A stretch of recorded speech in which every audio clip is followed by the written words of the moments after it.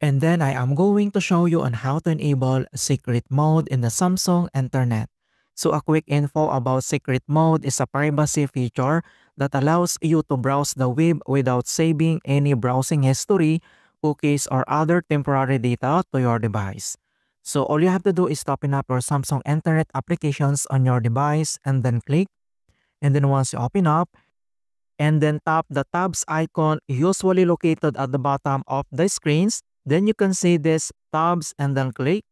And then once you open up, then look for a secret mode options often found here at the bottom of the screen. So you can see this turn on secret mode and then you need to click and then pop up this notifications. Keep your browsing private and safe so you can read also about the other informations about this. And then on right side corner the bottom of your screen, then you can see this start and then you need to tap. Then the new tab will open the secret mode indicated by a gray background and mask icon in the search bar. So you can see this on the searching bar. So this is the gray background. Then you can start now to use this secret mode. So secret mode same as incognito mode.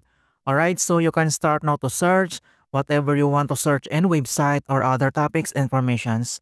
Alright, so that's it guys and thanks for watching.